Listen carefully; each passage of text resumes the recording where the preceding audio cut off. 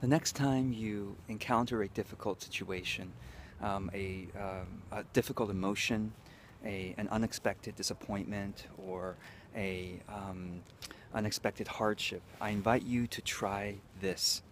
I call this my O.A.R method.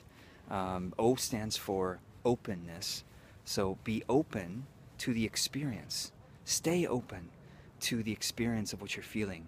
And I invite you to imagine that the experience you're having, even the difficult emotions, are incredibly valuable information for your future, and also for, if you want to imagine this, it's incredibly valuable for the divine.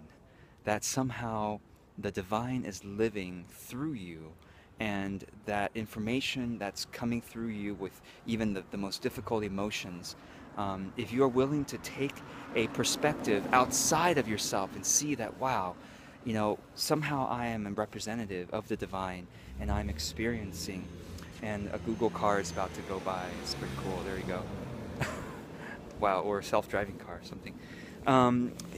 It's almost like you're an emissary. You're sending information back to the divine to make the divine smarter. Now, I know this may sound crazy to some of you, but it's part of my, I guess, my faith.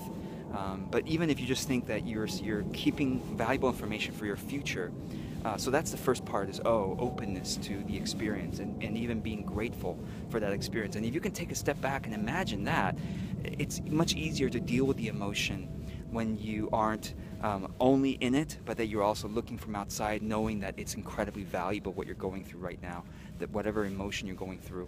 Okay, so the second part is A. Remember, it's O-A-R, right? A stands for action in a positive direction. So even as you're feeling badly, ask yourself, what is one small, maybe tiny action I can take in a positive direction?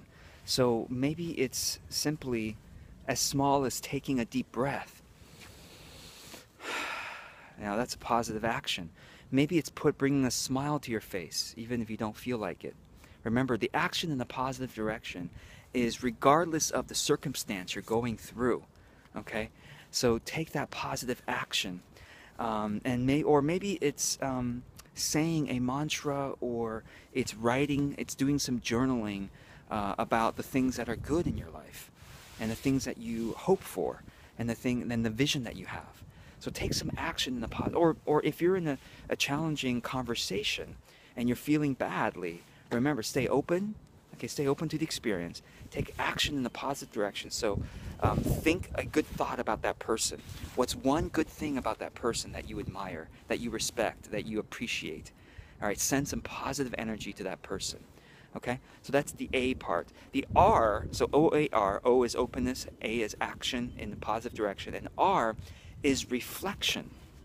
Now, reflection is not, notice that it comes after action. So what I mean is, when you're in a difficult situation or a challenging emotion, it's not a good idea to be reflecting on life right now, and why is this happening to me, and how can I repair the situation. I mean, it's not. So what I recommend is that you reflect on the situation after the emotional charge has dissolved.